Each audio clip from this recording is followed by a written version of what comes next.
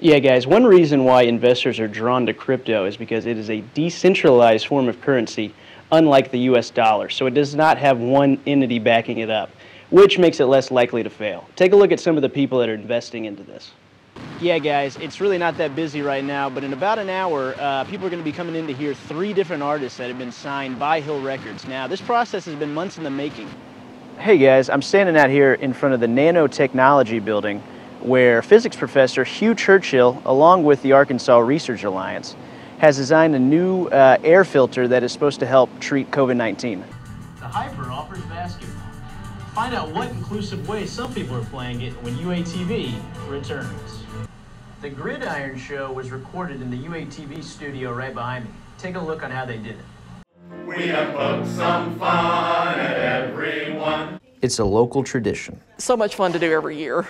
For more than 40 years, members of the Society of Professional Journalists produce a live sketch comedy show to help fund scholarships for journalism students. Skits in the show poke fun at political issues near and far.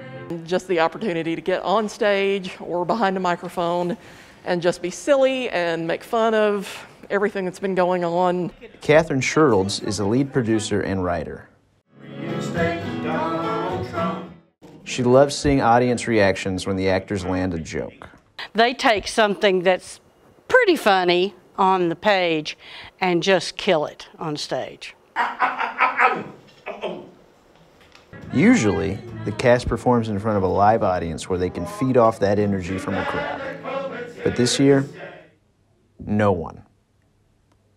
The Gridiron crew canceled last year's performance because of COVID and plan to return in 2021. We started writing the show back during the minute and a half that we thought the pandemic was over. This year, they recorded the show as a podcast. By shooting the deer with their NRA-approved muskets.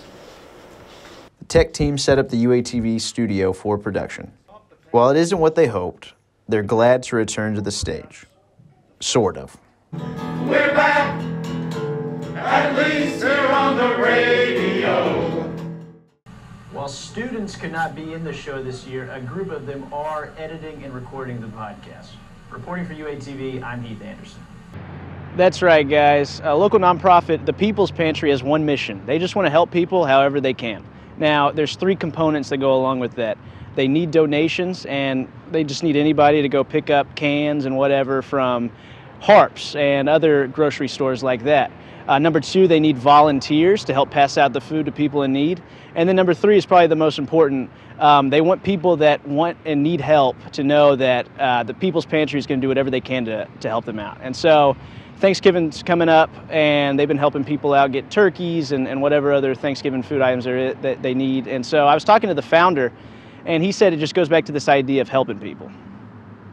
Got to have that turkey ready for Thanksgiving dinner, so people scratching their heads or stressing out about it, we don't want people stressing. We want to provide a blessing.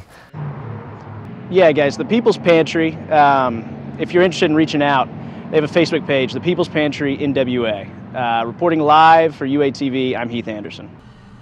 Here at the Greek Theater, a homecoming king and queen were announced recently. Take a look at how that went down. Friday, the University of Arkansas announced senior Grace Crane as homecoming queen. Coming from a family of Razorbacks, she says this feels even more special to her. They're probably more excited than I am. I think I'm the 11th person in my family to go to school here, and so Razorback pride is just very, very deep. But what did it take to get this honor? It's a process that officially began a few months back. It involves, panels of judges and interviews, and it's very deep, and it's a huge time commitment. Crane's sorority elected her to represent them. Along with being heavily involved in that, she is on the Walton Honors Executive Board, in the Accelerated MBA program, and is the president of Beta Gamma Sigma. Tia Anderson is the vice president of ASG, who oversees the selection process. She says the chosen applicants possess impressive resumes. They've had some tangible impact that's helped better our campus, whether that's within their specific RSO or more like campus-wide. After making the top 7, which is the court, campaigning for the crown began. Crown Crane started to pop up around social media as a way to tell students to vote for her. Crane and the rest of the court paraded down Dixon, and then it was off to the pep rally at the Greek Theater for the big announcement.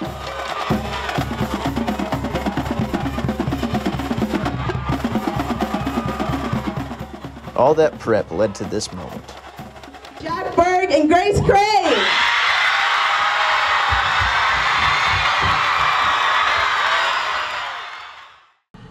And Saturday at the game, Jack Barr and Grace Crane were honored at halftime.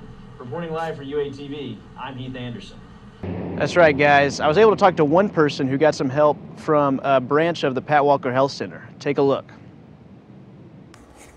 Sophie Narani has been a student at the U of A for 3 years. Like many, the pandemic caused her to address some mental health issues. It kind of sucked just because I went home right after that, and then it was quarantine. She knew about CAPS, which is the Pat Walker Health Center's Counseling and Psychological Service branch. CAPS helped Narani address her mental health in a positive way. Just finding ways to better interact with others and set boundaries with people, and that's something that I wanted to work on that I couldn't really do myself. She's not the only one that's been helped. College can be great, but it can also make one feel isolated, anxious, or depressed. Compound that with a global pandemic, and people would benefit from something like CAPS. Zach Brown is the Assistant Director of Communications for the Pat Walker Health Center, who says that reports of students' issues have been more severe since spring of 2020. Students who are seeking mental health services through CAPS are reporting that they are having increased symptoms of depression and anxiety as a result of not only the COVID-19 pandemic, but also just the ongoing social crises that we have seen across the country. Mental health is kind of a blanket term. It includes stuff like depression, anxiety, bipolar disorder, etc. And CAPS has different options for people that want help, including call-ins, one-on-one, and even group sessions, all here on Zoom if they want it. Narani joined a group session, something she had never done before. We didn't know each other. While it was awkward and weird at first, she began to trust her group. I started sort of opening up in that after a while. It took a couple. Hearing other people's perspectives helped Narani with her own personal experience.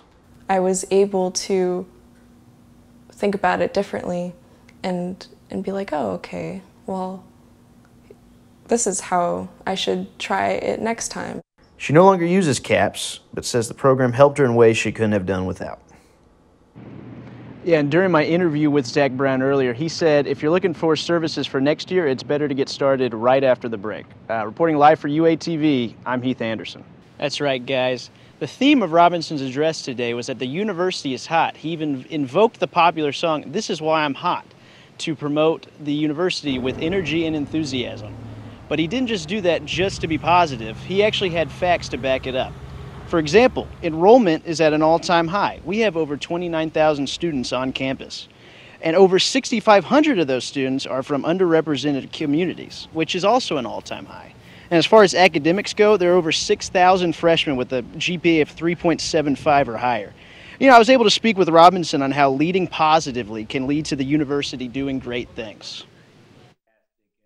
Excited and optimistic. We need those, traits. We need those, that feeling, because it'll stimulate creativity and accomplishment.